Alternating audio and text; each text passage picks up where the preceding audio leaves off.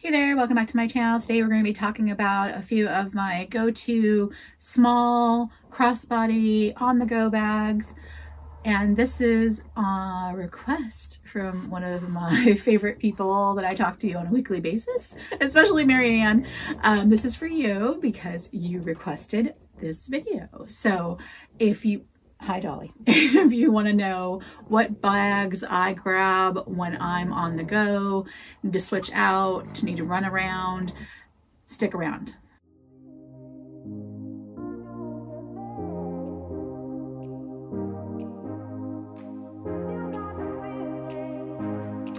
Hey there, welcome back to my channel. My channel is about treating yourself to a little bit of luxury, whether that be your cup of coffee, favorite fragrances, skincare, handbags, all the fun stuff that makes us feel good about ourselves because we deserve it.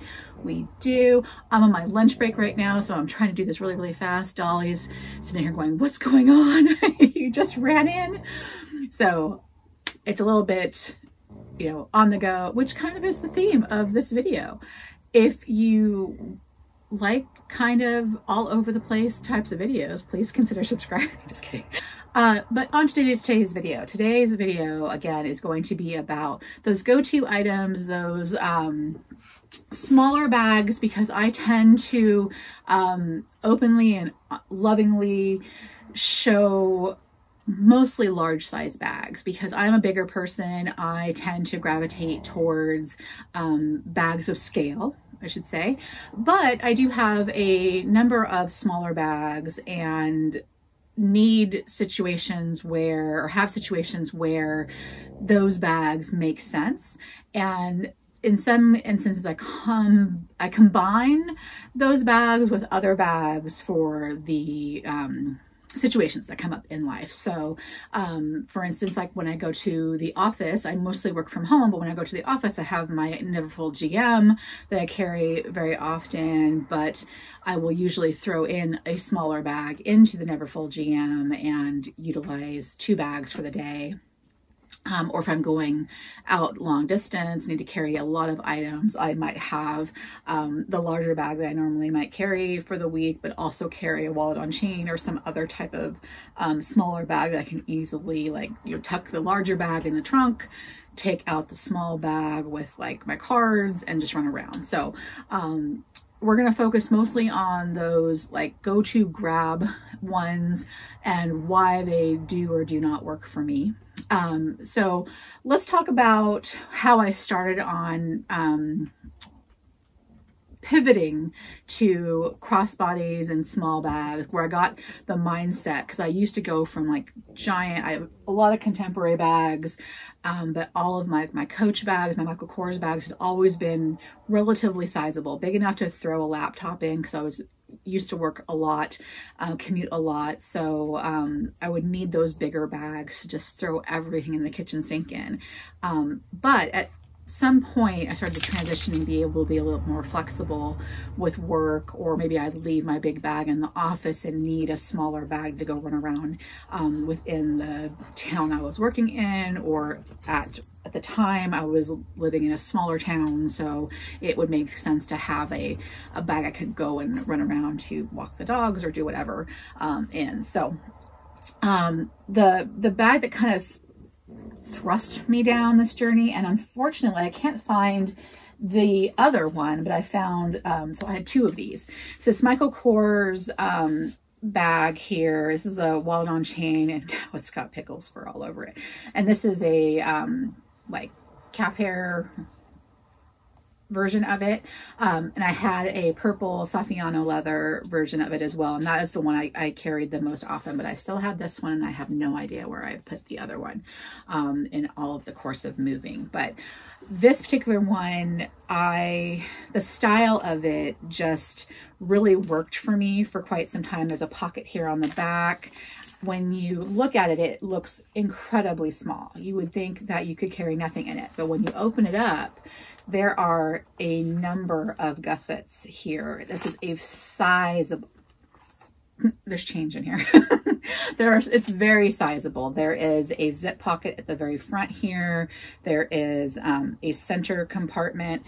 There is another compartment here, and then there's card slots at the back here. It's incredibly sizable. It seems like it doesn't hold anything. It holds a ton. And I'm gonna tell you, case in point, my giant iPhone personal Pro Max phone, I will put that in here in the front. I have my iPhone 12 for work that I was issued. I'll put that in the back. There's still room here in the center. There's still room here for more items. I probably could put my keys here in the middle, the card slots in the back. This closes without a problem, and it still looks relatively demure. And then there's that slot in the back still. So incredibly sizable. So this started me on my journey, because I would carry 2 phones. Didn't have the Pro Max at the time, but I still had 2 phones. So this is like my go-to size. So if I see something similar to this, I'm like, oh, okay, this will work. Conversely, I have this Marc Jacobs one, and it looks almost identical, correct? If you look at them side by side, they almost look the same size. But when you open this one up, it's just one section. And yes, I could technically grab both of my phones out here.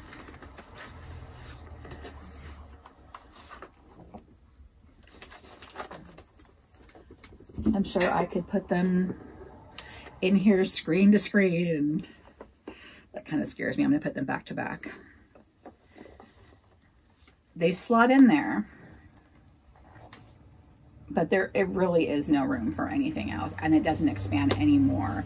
So it closes up, and I could probably go around, but there's no back pocket, there's no card slots, there's nothing in here that makes this as versatile as the other one. So this is a fail for me. I got this really cheap. I got it, I think, for like 50 bucks at the outlet, so I'm not like completely crying over it, but I've never used it because it does not suit my purpose. So I can't get some keys in here. I can't get anything in here that's going to work for me. So this one is not something I would recommend.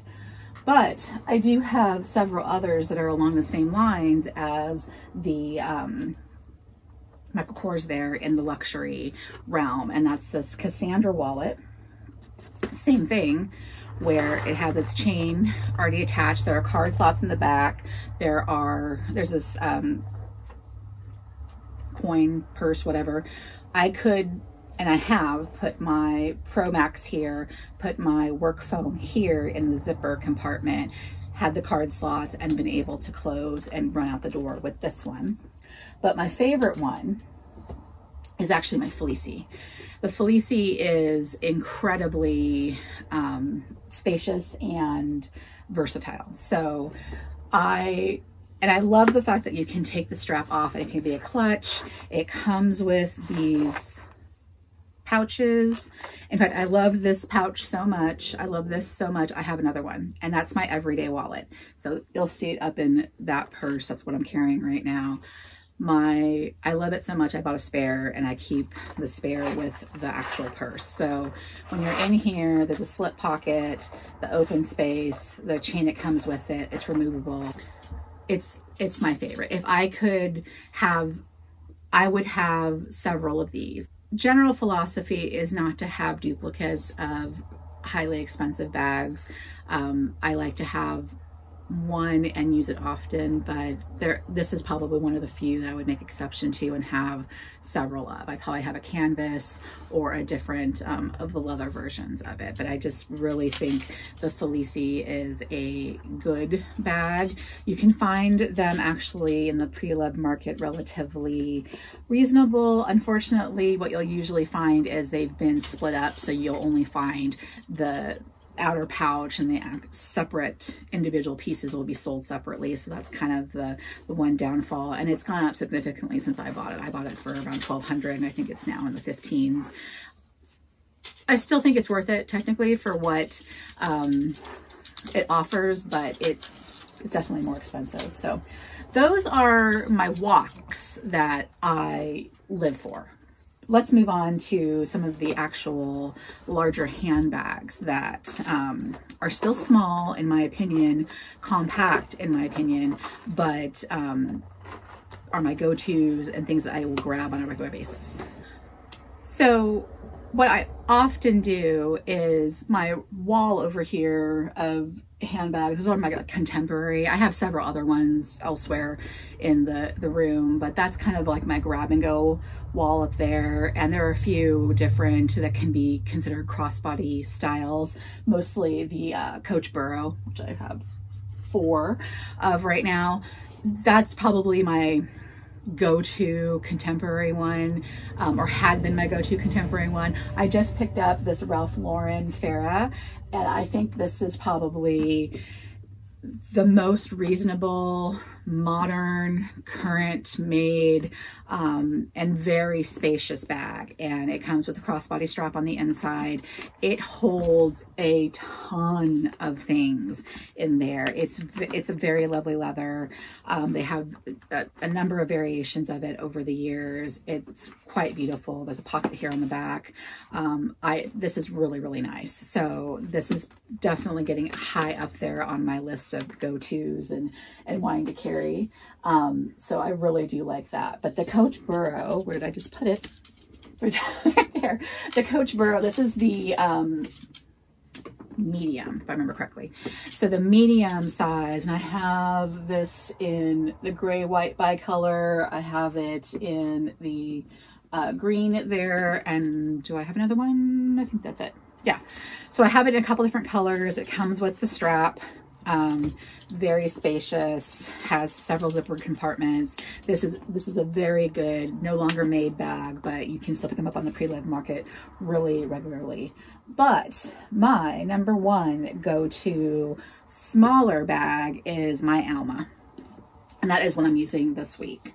So I have it wrapped up with bandeaus. The bandeau is coming apart right now because my handles are very, very worn. This is a 2000, I think it's a 2000, might be 1999. I can't remember the year. Anywho, a very well-loved, well-used Alma PM, and I like to carry it top handle, but it does have the little attachments there, so you can make it a crossbody. I have purchased a crossbody strap that I carry in there in the event I do want to crossbody it, but it is incredibly spacious. It carries everything I possibly need when I'm out with the nieces or friends shopping. If I'm going to go out shopping for the day, this is the bag I carry probably 90% of the time. So if I'm going to go on a trek up to Portland, which is what I did this last weekend, went up there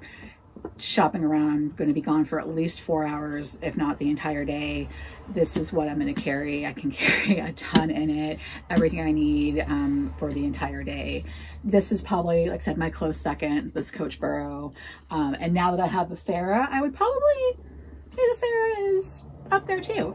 But if you can pick up yourself one of these PMs, they're incredibly reasonable in this price range, or in this condition, I should say. I think I paid like $500 for this.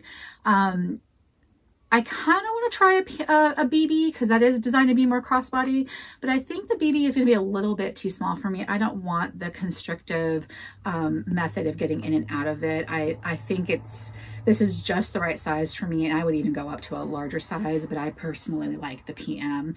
But I have read and have heard from others that the BB is quite substantial for them, and you might consider that for yourself. So if you're in the mood for a luxe upper high-end bag, I would consider this one, and you can find them on a variety of conditions, a variety of price points, but still relatively reasonable for a high-end bag.